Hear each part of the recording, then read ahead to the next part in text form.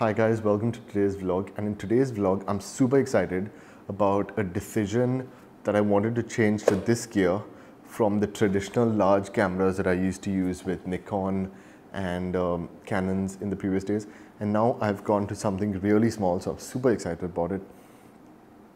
I hope that you liked the previous vlogs that I've been uploading, but from today the vlogs are completely going to change. I'm so excited because I've been wanting to make this change, but I wasn't too sure just because moving to a mirrorless APS-C or a mirrorless camera system was something I wasn't too sure about. So super excited. Let's get straight to it. I'm unboxing the Sony a6300. Reason why I did not buy the 6500 because I did not find too much of a difference, and that additional 50,000 Indian rupees, I'm not too sure if it's totally worth it only for 3 odd features that the 6500 offers over the 6300. So getting straight into it, unboxing. So you open the box and you have an HDMI cable, which is pretty much, it's a very smooth cable. It's pretty much the one that connects to the camera on one side and your HDMI TV on the other. You have tons of documentation. For me, this is the bill, and yeah, so that's another copy of the warranty card. Sony India Private Limited gives you a warranty card that you can use, and it's got service coupons. So that's that. Then you've got a list of the service centers and network list. You get a free memory card, 64 gig Sony memory card, free with the camera, so that's pretty cool. And it's a really high speed card, so that's pretty amazing. You need to register your camera on the website, and you get this you get a free screen guard with the camera, so that's quite nice. You get a phase 1, which is like the editing software that is produced especially for the phase 1 cameras for Sony. So it's called Capture One Express, which is pretty good. It's quite a good editing software. I'm very comfortable with Lightroom, so I'm not too sure if I'll ever make that switch to editing with phase 1, but I've definitely got to give it a try, and if it's great, probably might switch. You have a lens compatibility chart, which gives you like a whole different list of what comes on it. You have an interchangeable lens, digital camera, instruction manual. Not going to look into that. You have, for customers in India, you get a battery pack. Yay! Wi-Fi connectivity, one touch guide, NFC. So, oh, okay, I didn't know this camera had NFC. Oh, so that's pretty cool. You can download straight to your phone, and you just need to download the Play Memories mobile app, which is like this mobile app that you can use to transfer files directly wirelessly over Wi-Fi to your phone.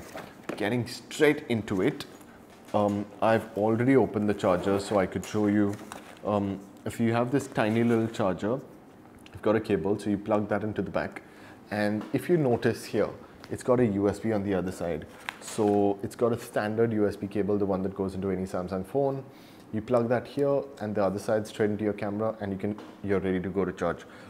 It requires, so you can charge it off any USB as long as it is 5 volts and 1.5 amperes. So that's pretty much the specification to charge your camera, which is pretty cool. That's quite nice.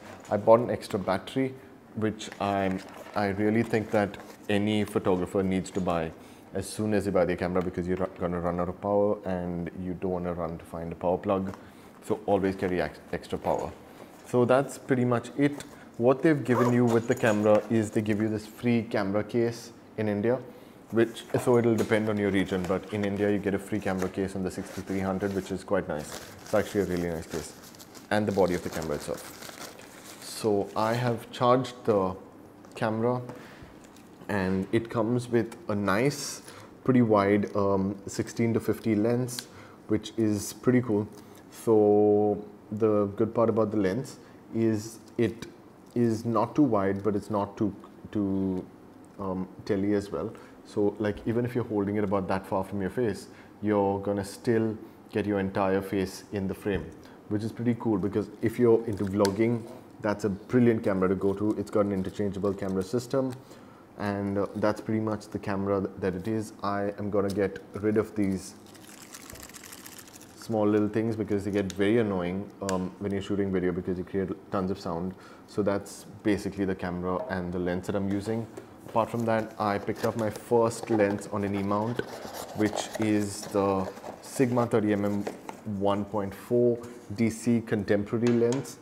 So that's pretty much it. So 30mm on a crop sensor is quite nice actually, because it pulls in a little since it's a crop sensor. So it's a 1.4, so it's going to give you some nice shallow depth, and that would be pretty exciting to work with because the camera system itself has really good fast focus tracking, which I'm pretty excited to try out. My next video is going to be exactly that. It's going to be exactly a video that I shoot only on the 6300, no drones, nothing of that sort, but it's just going to be a pure 6300 shot video and color corrected in Final Cut. So that would be pretty exciting. The bag can easily store one lens and the body of the camera, which is pretty much that, and you're ready to go for a shoot, which is so exciting because I remember the time when I had the Vanguard bags or the lower pro bags. They were so huge because my camera bodies were like D800s or 5Ds, and they were so big, but now this is what my camera does, and it is so exciting that my camera is just that small now. Apart from that, something that I got to mount on the top of my camera is the Rode Video Micro, which I am super excited about because even though it has this fluff in front of it, as soon as you mount it on the top of the camera, it isn't visible in the camera frame at 16mm. So even on the kit lens, though the kit lens is a little wide comparatively, it does not come into the frame, so you can shoot as wide as possible and not be too worried about the dead kitten on the top of the camera. So that's actually really nice. So that's pretty much the Rode Micro mic that I will be using, and that's what the setup will look like. And you take this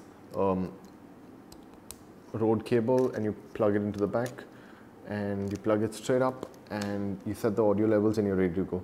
So it doesn't show at all, even if it like tilts down a little, and it's got a shock mount on the top. So pretty excited about that because that being said, it takes away any form of rubbing against the body and things like that. So that's quite nice. So that's pretty much what it'll look like when I'm shooting with the new setup. It's very light.